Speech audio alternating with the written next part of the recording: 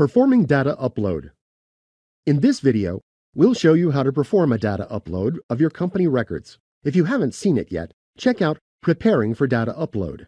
This walks you through the main steps to ensure your records are uploaded smoothly. Click My Profile, Administration, Data Management, Data Upload. Select Company and click Continue.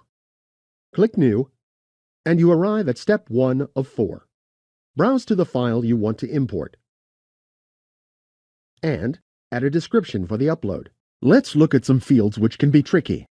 The Merge Rule field lets you merge your new data with the data that already exists in your database, or overwrite the existing data with your new data. If you choose to overwrite data, make sure the column headers still exist in the upload file. Also, if any field in your file is blank, then the corresponding records in Sage CRM do not get these fields overwritten. No matter which merge rule you choose, the process will follow any deduplication rules that you specify. This can be a dedupe rule you set during the upload. Or, even if deduplication is set to no in system behavior, the upload still deduplicates your records based on exact matching of company name, person name, and address 1. Select the Map Selection Fields to Codes option if you want Sage CRM to try matching the selection fields translations in your file to existing codes in Sage CRM.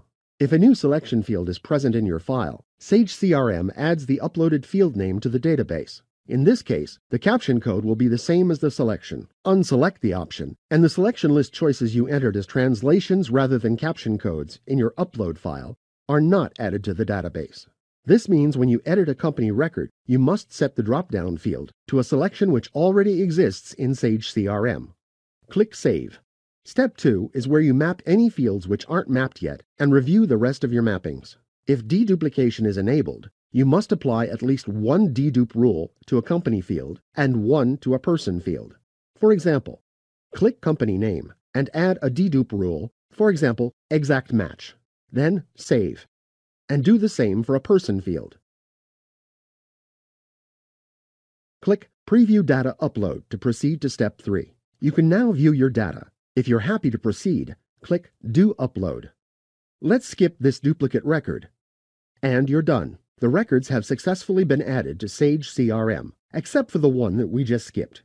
You've now seen everything you need to know in order to perform a data upload. Thanks for watching.